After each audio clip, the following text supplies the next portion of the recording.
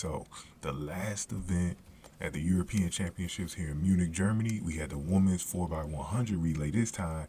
And the star of this event, Gina Lückenkemper. So this was definitely an event where we wanted to see if she could get another gold medal for her country, and this was a good way to salute the great German fans all week, man. They were great crowds all week, especially for the nighttime events. Just great atmosphere. A lot of people into this stuff. A lot of people traveled, I'm pretty sure, to get there and support their countries and all of that. But this was an event that they needed to win, to really put a real good capper on them. This is single-handedly probably Gina Lueckenkemper's best week of her pro career, in my opinion. If you disagree, you disagree. But in my opinion, this was her best freaking week of her career, man. So let's go through all the teams, man, because before I reveal the scores, I'm going to go through all the teams first. So we had Germany. Key players on this team is Gina Lückenkemper and Rebekka Haase. But there was a youngster on that team that really made the difference. I'll go over that in a second. We had, let's go through some other teams. It'd probably be easier for me to go through the start list. So we had the Netherlands. And obviously, we know they won the 4x400 last night due to Femke Bowl. And, they had a very diverse team. Zoe Sedney, and Naomi Sidney was also another runner and Jamie Samuel as well were runners that definitely were key to their team. Let's go through Belgium. Belgium had Ronnie Vinke and Ronnie Rosius. Those are definitely some runners I was definitely paying attention in this one for Belgium. Next team was Great Britain and Northern Ireland. And they had, obviously, they had the class of the event. Dina Asher-Smith was in here. Also, Imani Lezakwa was also in here as well. And Ashley Nelson was in here as well. So they had a very, coming into this event, definitely favored to win. They had the best national record time of all the teams. Definitely was favored to win coming in. France was next. Obviously, this is going to be the home country in Paris, so you always want to kind of pay attention to what they're doing. Mallory Leconte is their best athlete. Helene Perizot was also someone who, you expected to carry them as well. Now, Spain was an interesting team. I always had them kind of like in the middle of where they might be. Paula Sevilla is one of their top players.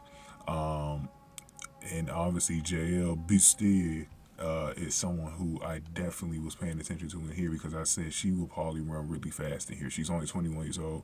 She's kind of like the 100-meter version of Gallegos in the 400. So if you know the younger athletes, you're probably familiar with her. And then Italy. This is the interesting team. This is the wild card team. This is the team that could easily sneak up on the podium, but nobody really had them in there. So this was they could have definitely made some noise. Obviously, Delia Kadari, Zainab Dozo was also a big name in here, and Alizia Pavese was going to get the anchor leg. And then we got Poland. Ewa Swoboda leads that team. Obviously, Anna Kielbasinska, who already won a silver medal the night before in the 400. And you had Pia in here as well. Not even going to try to say her last name, but I'm not even going to try to say her last name, man. But also you had Marika as well. So let's go through these times, y'all, man. That was the start list. Let's get through the official times here. So Germany wins, bro. Germany won, and it was an electricity that went through the stadium that I hadn't heard it. Outside of Worlds, when America was doing everything in the relays, it felt like that. But I hadn't heard anything like that in a while, bro. I guess because of the pandemic and stuff like that. But I hadn't heard anything like that in a while. The country went berserk when Germany won this race, man. They won it with a 42.34 seconds. Poland, how about this one, man? Poland, bro. The Polish ladies won second place. Ewa Swoboda, what a run she had. But I think having Anna Kielbasinska on here definitely kind of helped lead this group. I think that was the definite a difference maker. They had a 42.61. That was a national record for Poland, by the way. National record. That's insane. Fastest time they've ever ran as a country in a 4x100. Italy, the surprise in third place, 42.84 seconds. Wow, right?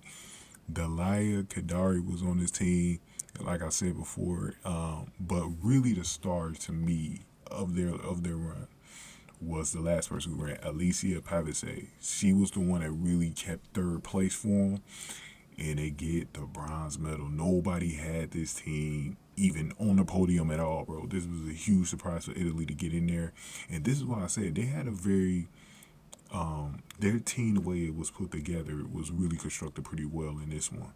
I think, see, this is why I said keep an eye on Dalia Kadari, man, because she is going to be someone who, in the next, I say 3 or 4 years, she's going to start really being someone who's you're going to see regularly, kind of always in the mix and stuff like that. And to me, I just think Alicia Pavese just has to do a little bit better in the individual events, but she's got mad potential as well, man. But nice effort from the Italians. Obviously, Spain came in with a 43.03. Netherlands had the same score, but it was a difference of 0.22 and 0.28 for the Netherlands. So the Spain just got by, just edged the Netherlands. Belgium at 6. And the two black teams, France and Great Britain and Northern Ireland. This is what I keep saying, bro. I keep saying this stuff on my channel, bro. And that's why I said I'm going to be making a video soon about the white sprinters, white female sprinters rising up. You had the two teams with the most Africans on it, and neither one were even in the top 6. France and Great Britain and Northern Ireland. That is insane, man. Even though France had a white girl on the team, but that's insane. You got Dina Asher-Smith on the team, man, and this team was horrible. They did not even finish. Neither team finished, but I'm really supposed to believe like the white girls aren't coming up in track when the top 3 teams had almost exclusively white, except for Italy, because of Zanab Dozo. Come on, man, like stop playing here. But let's go back at the top to Germany, man, because I need to talk about Lisa Mayer first. We're gonna talk about Lisa Mayer first before we talk about Gina Lückenkemper. Lisa Mayer run the fastest time in the entire field with a 10.15 seconds, bro. Lisa Mayer, if you go back and watch this race, Lisa Mayer was absolutely insane. Absolutely insane on this. Also, big credit goes to Gladiator. Gladiator was the one who posted the live action of it, so credit goes to him. These live clips that you see are courtesy of Gladiator, so shout out to him. But and we're gonna do some film, because since these weren't in the television broadcast, I think I'm gonna try to do some film later in maybe later this week. I'll give it a try, man. But because we're gonna talk about Lückenkemper's 100-meter individual final as well. But I'm gonna play the second leg where Lisa Mayer came in. So I'm gonna show you Lisa Mayer. You see her right here in the middle of your screen. I think this is lane 6, I want to say. But look how fast Lisa Mayer is. Look at that. Look at how much she draws in. Then Gina Lückenkemper gets the baton. And look at Gina Lückenkemper go. Look at Gina Lückenkemper go, bro. She's going to get past that looks like Spain. And then Rebekka Haase takes it home. And then look at Ewa Swoboda, how fast she's running as well. Look at that. Absolutely amazing, man. Dude, the Germans are running super fast in this event. It's unbelievable how fast they were running, bro. Like, unbelievable how fast they were running. But Lisa Mayer was a star to me, because she was the one that really pulled Germany out in front, or really helped them get in a position to get out in front. This is like the Abby Steiner relay from the 4x100 relays just a few weeks. Back in Worlds. It was the same type of fast run.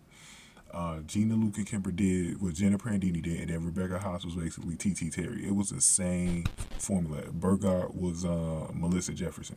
Like, it was the same exact formula. But Ewa Swoboda, man, was a monster in that leg for Poland, man. I could not believe how fast she was running, bro.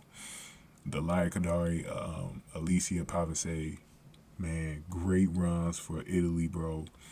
They needed that, bro. They staged off Spain, who was like right there, bro. Spain and the Netherlands, bro. They were like, those two teams were like right there, bro, for third place. Crazy stuff, but Italy ended up getting the fastest time at a 42.84 though, man. So this is insane. This was absolutely insane, man. Go ahead and get this video a like, y'all. Hit that like button for me. Share the video. Subscribe to the channel, especially if you're new in the zoo. If you want to, if you got any comments, definitely post them below. And if you want to donate to the channel, hit the super thanks button below. I much appreciate it. But yeah, man, this was a crazy race. And like I said, we're going to do some film on this because I want to do the 100-meter individual for Gina Lueckenkemper and then this relay. We're going to go over this again in a separate video. This was absolutely insane what happened in this race, bro. Absolutely insane.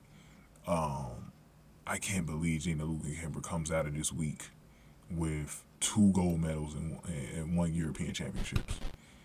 Like, this has been an amazing week. People have been waiting on Gina Lueckenkemper to show up like this for a while. They've been waiting on her. But I think Lisa Mayer, what I saw out of her, I was blown away. That girl right there, bro.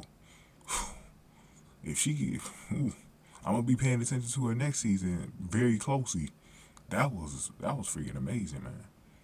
That was amazing, bro.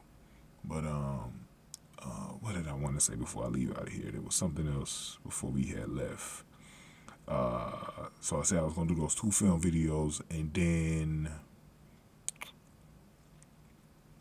damn, I forgot, man.